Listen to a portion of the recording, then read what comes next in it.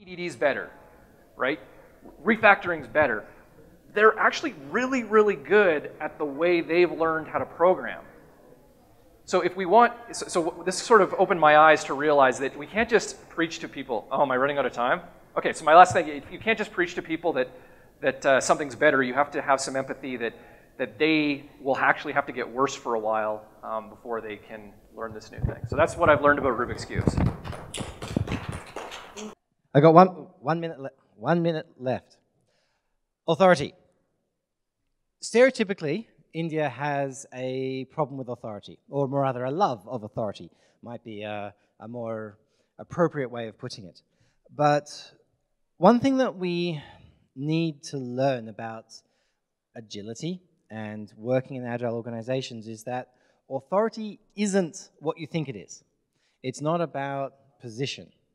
So I'm going to demonstrate that pretty quickly. Can I just get everyone to stand up for a second? Yep. All right, now stretch your arms in the air. All right, now wave them. Throw out the horns. There we go. All right, now sit down. I have authority. Exactly. I'm not your boss. I have no authority. I have no institutional authority over you whatsoever.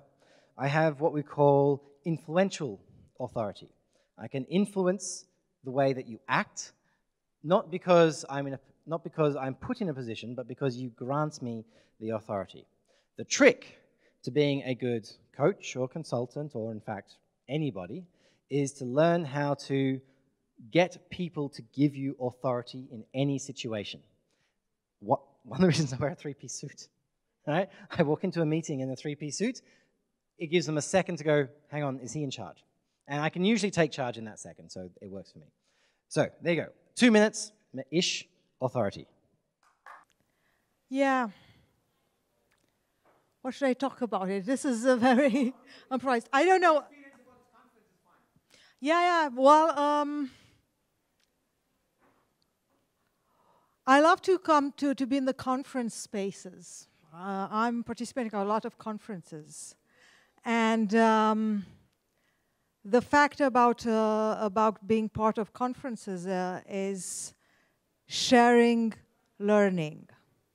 That's just realized, why am I such a conference junkie? And if I introspect myself, it was share the learning and have new connections. So I love being a connector. What about you? Something else. People. It's the people, being great people. Something else. Getting more energy from this. Energy. Why? What outcome do you achieve from that? Inspiration. Opening new doors.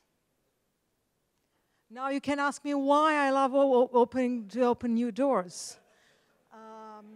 And then we can have a conversation about how the brain works. And that's...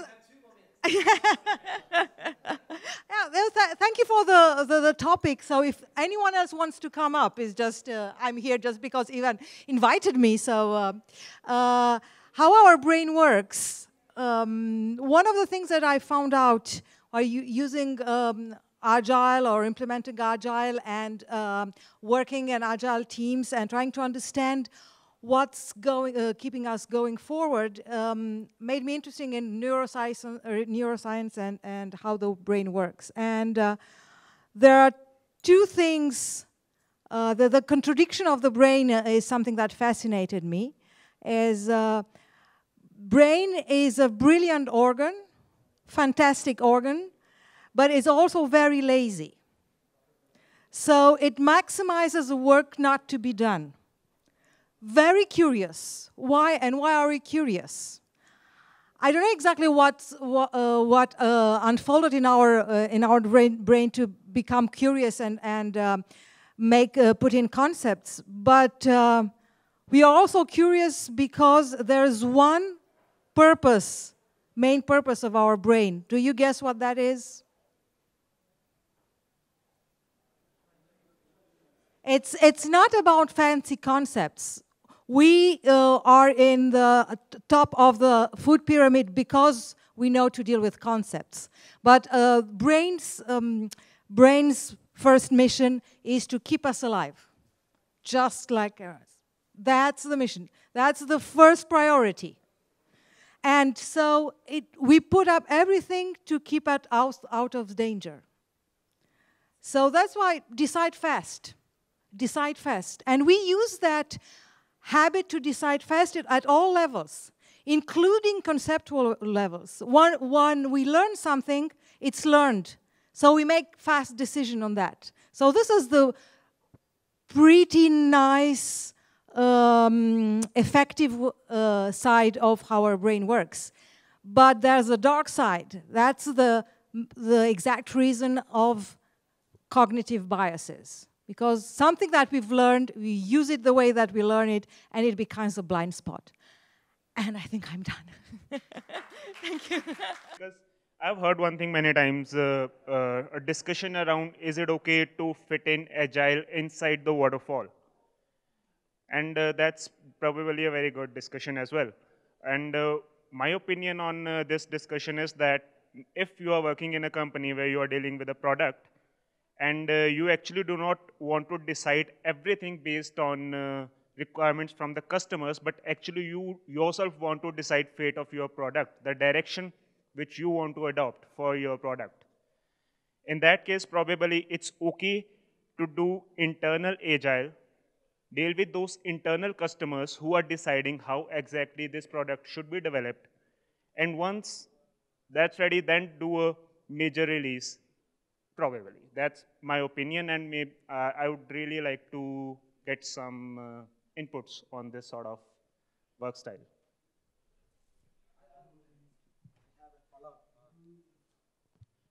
Since I come from we are going through this dilemma of having hypothesis and taking assumptions on top of assumptions.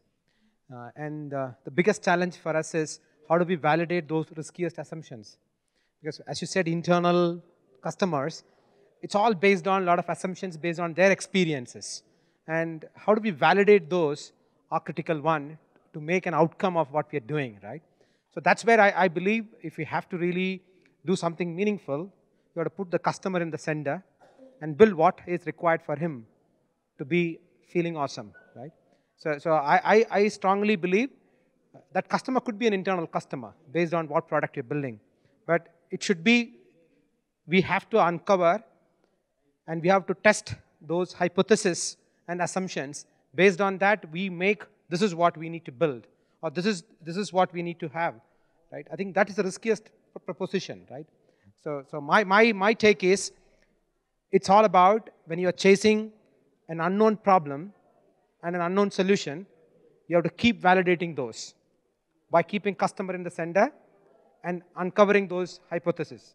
So everyone who giving you a requirement, they will have certain hypotheses in the mind, or they might have listened or heard from someone, but we have to validate that. So that's where for me Agile is, to help to uncover the uncertainty. Let me take a different approach. When do you not use Agile?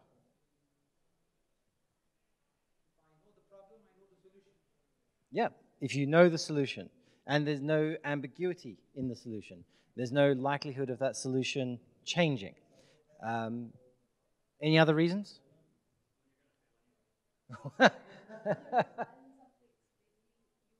Well, no, I disagree with that statement 100%. I'll come back to that in a second. Right, when the solution is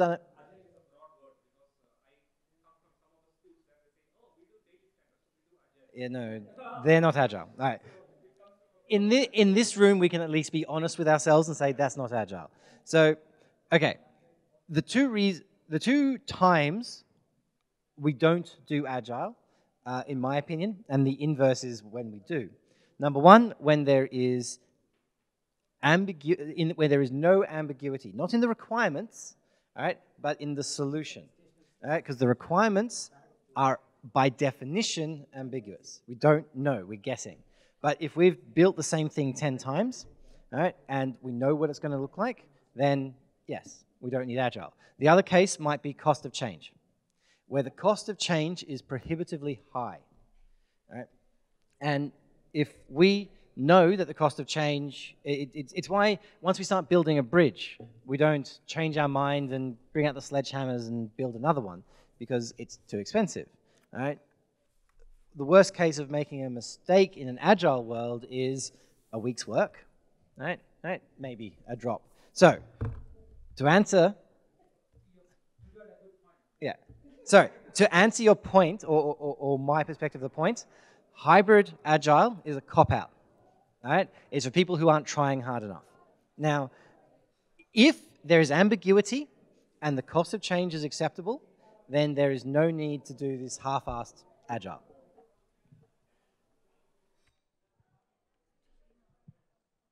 I very much agree with both points that were made.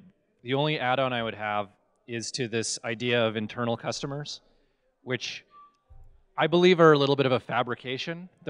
Often they're not real customers. We all have the same customer. Everyone, my internal customer has another internal customer, but at the end there's one customer. That's the person that really matters. Everyone in the middle isn't really the person that we're building this system for. So when we introduce these internal customers, we're further separating the work we do from the actual reason that we're building it. And we're removing the opportunity to get real feedback from the actual person that we're building it for. So the longer those feedback loops, that's the big thing about Waterfall. We have these long feedback loops to find out if the actual thing we're building is the right thing.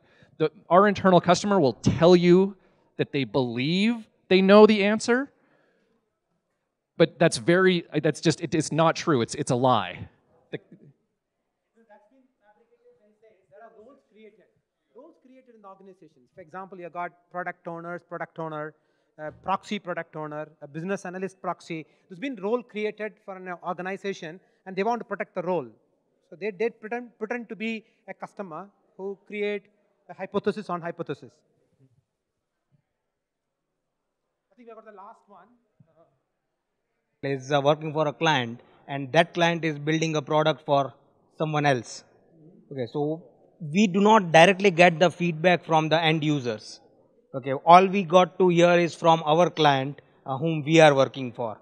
Okay, and it's again their perception as what happens. And the whole objective is how do you bring them in the game? yes, Than they being a spectator. yes. Bringing them in the game early, the chances of you become more successful. The whole point of triggering this discussion was actually probably this is more of a transition phase when these things happen. When you wrap agile inside the waterfall, but gradually you start moving completely towards the waterfall because you start making those internal customers needs.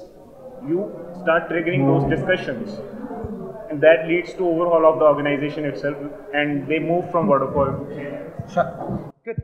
Great discussion. Thanks. Thank you guys. Thanks everyone participating in this lightning talk. Thank you.